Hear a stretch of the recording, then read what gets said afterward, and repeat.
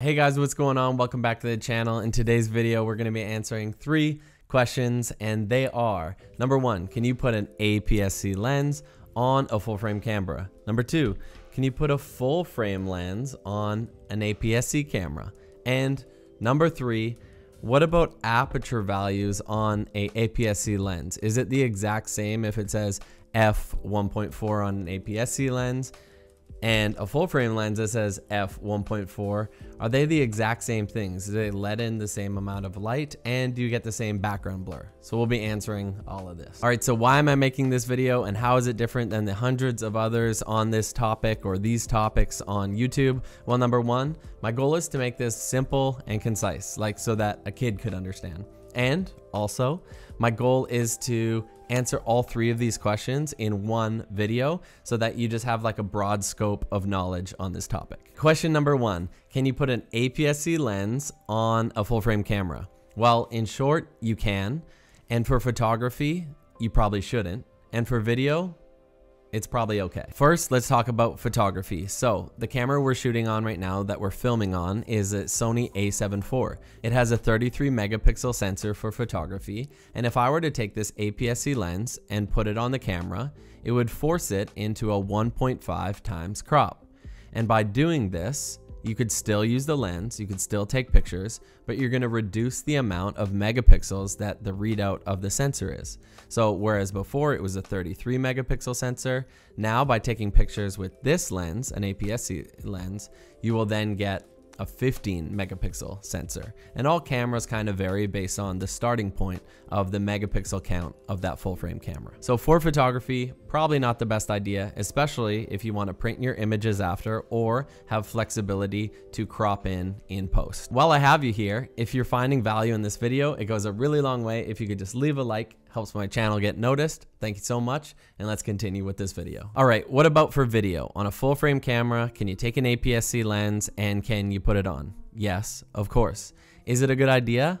Sure, in a lot of cases, it actually has some benefits as well. So benefit number 1, it's widely regarded online that cameras are better in rolling shutter performance when they're in the APS-C crop mode. So my Sony a7 IV has a sensor readout, and when it's in the full frame, and I'm using full frame lenses, I'll do a test here, so I'll put it over the screen, but you go back and forth and you see like a jello effect when you pan left to right.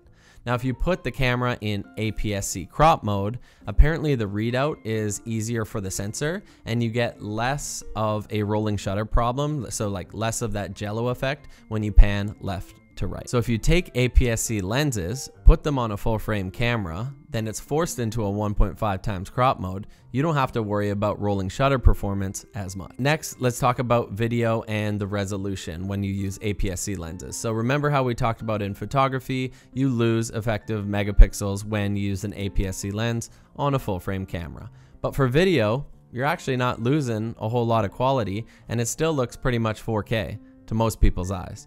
And on my camera, it's an a7 IV, and it has an oversampled readout. So it's actually more than 4K. I believe it's a 7K readout. So with that, if you take your APS-C lens and it has a 1.5 times crop, it's actually still shooting 4K when you use that lens. And another pro is that it's lighter. And another pro is that it's a lot more inexpensive. So this lens here, kind of a beast. I love it. It's a 24-70. It's a full frame lens and it's really big. This here, APS-C lens, and side by side, you can obviously tell that APS-C lens is like a whole lot smaller in weight, so easier to travel with. But this lens I picked up for like 150 bucks used. You cannot find zooms for full frame cameras that are any kind of quality for 150 bucks used. Like this is like a $1,400 Canadian lens. So to summarize, for photography, probably a bad idea to use APS-C lenses on a full frame camera. For video, sometimes it's even a good idea. Question number 2, can you use a full frame lens on an APS-C little baby guy like this? Yep, the answer is yes. You can just mount it on and it would look funny because look at the ratio to lens to actual camera size. It's kind of hilarious. But by doing this, is there any benefits? The only benefit you're really gonna get in using a full frame lens on your APS-C camera is you're gonna get more reach, because when I put this on an APS-C camera, so like a crop sensor, I'm gonna get more reach out of it. It's no longer a 24-70. It now has a 1.5 times crop attached to it. And one more pro that you might wanna know is that on bad lenses, the corner sharpness is usually not the best. But that's eliminated when you take a full frame lens. So say this is a bad lens with bad corner sharpness, and I put it on this camera here. Well, by attaching it, now it's just reading through the glass, and it's actually negating that corner sharpness. So usually the sharpness gets better as you come to the center of the image, and that is a pro of using a full frame lens on an APS-C camera. Now, are those two pros worth you carrying around big, heavy, full frame lenses and attaching them to your APS-C camera? No, I know for me, it's definitely not. And also, they're more expensive. So why would you do this? The only time you would ever do this is if you had like a B cam, you know, you're a full frame shooter and you already have some lenses, and then you have an APS-C body, and these are really nice lenses. So why not just like carry two full frame lenses? You might need them for your full frame camera, but you can attach one to your APS-C body, and then now you just have more versatility and you actually have two cameras to work with. All right, and the last question I want to answer today is, does the aperture value of a lens change based on if it's APS-C or if it's full frame? Take a lens that's APS-C, for example, and it's an f1.4. That's the lowest aperture. And then take a full frame, and it's also 1.4. Why is it that you sometimes get more background blur out of the full frame lens? We're going to talk about that. But for all intensive purposes, the f1.4 on this, f1.4 on this are exactly the same, and you're going to get the exact same results as well in terms of low light performance.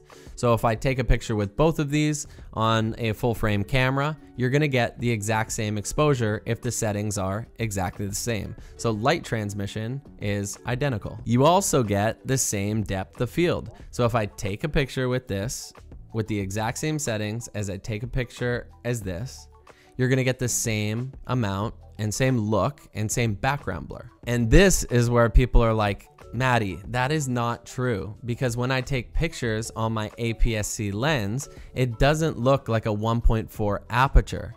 And that's where our field of view comes into play. So I took pictures with both of these lenses using the exact same settings from the same spot in the room.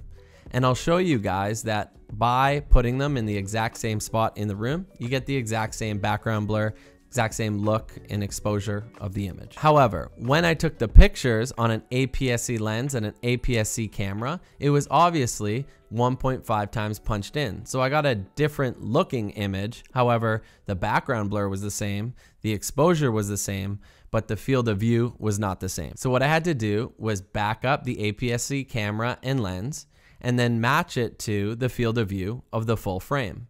And by doing this, I am effectively changing the background blur, or bokeh, of the image. So the three things that affect the background blur of your image is, number one, the aperture value of the lens itself, then the focal length of that lens, and the third thing is the distance the lens and camera are away from the actual subject. So to summarize, you get a better bokeh or background blur from a full frame sensor because there's no crop factor and you can actually be closer to the subject. But hypothetically, if you didn't care at all about the field of view of the image and you shot the exact same settings on an APS-C camera and lens and the exact same on a full frame camera and lens, you're gonna get the same exposure. You're also gonna get the same amount of background blur, like that same look.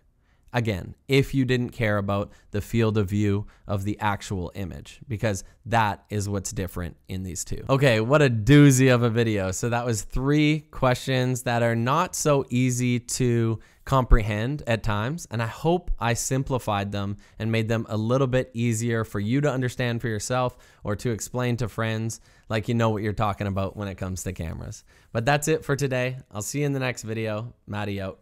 Peace.